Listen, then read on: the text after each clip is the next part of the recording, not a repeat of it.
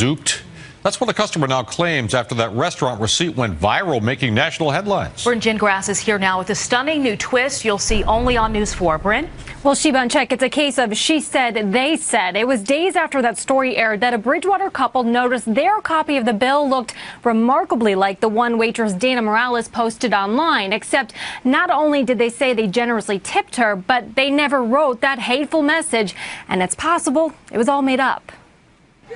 When a New Jersey waitress said she was stiffed on a tip because of her lifestyle, the sympathy and the cash came pouring in. I'm donating pretty much $3,000. News 4 is one of many media outlets that reported on the former Marine's shocking and offensive story. People are very ignorant.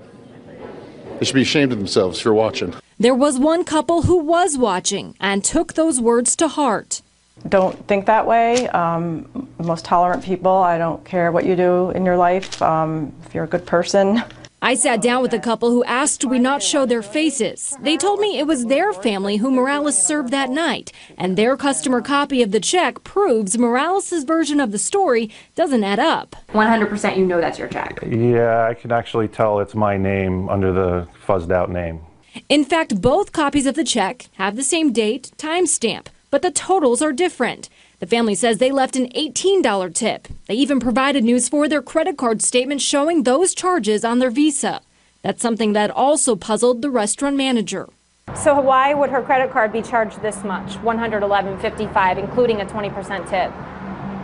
How do you know this is not copy, to make it? Because I have a copy of her credit card statement being charged this amount. And that message, I'm sorry, but I cannot tip because I do not agree with your lifestyle and how you live your life, the couple says it's not even their handwriting. And I said, oh my God, she's doctored up our check. They just said it's possible you made this up because this isn't their handwriting and this isn't how they left the check. That's not my handwriting. I don't know. Again, I don't know. Tonight, we talked to Morales, who's sticking with her story and says she's certain she wasn't tipped. You see why they're upset?